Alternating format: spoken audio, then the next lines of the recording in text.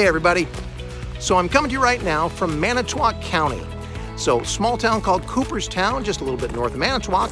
And as you're looking around, the landscape looks pretty standard Wisconsin. A few trees, a lot of underbrush, very green, pretty flat across the way.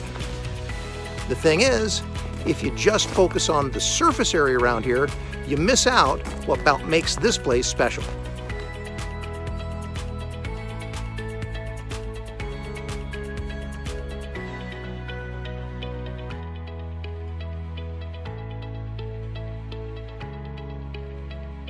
Now, the name of this place, fittingly, is Maribel Caves County Park.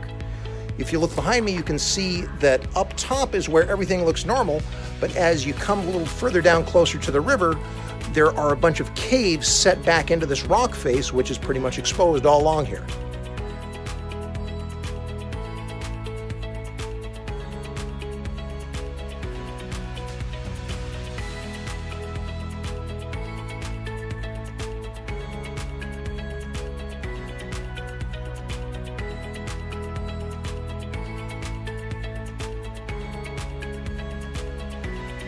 Now, as spectacular as these caves are, most people in Wisconsin don't know about them now. In fact, they were better known around 1900.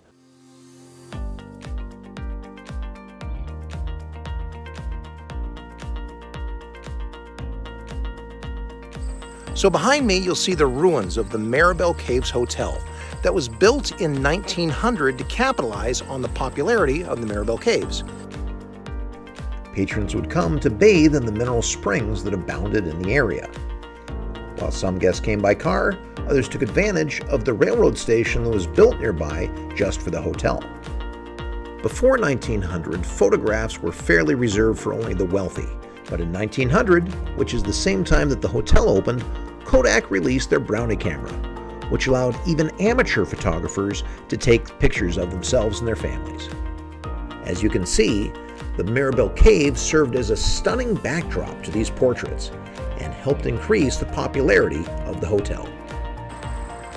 Unfortunately, these ruins are all that remain of the hotel today. After it closed in 1918, it reopened in the 1930s as a bar.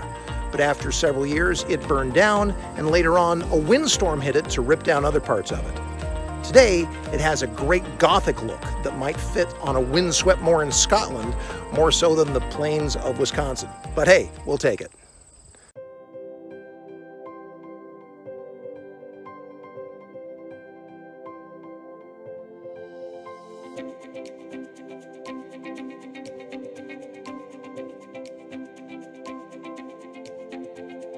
Now, if I was to judge this area by just what I saw up top, with it flat, regular Wisconsin, I'd probably think, nothing much to see here, let's keep on going. But as I came down a little bit deeper and got to explore it a little bit more, wow, amazing things to see. In a similar way, that is what everybody at AMS is like. The thing is, that perfectly described what it's like getting to know people here at school. Everybody has hidden depths that they don't show us, and we don't get to know them until we go a little bit deeper.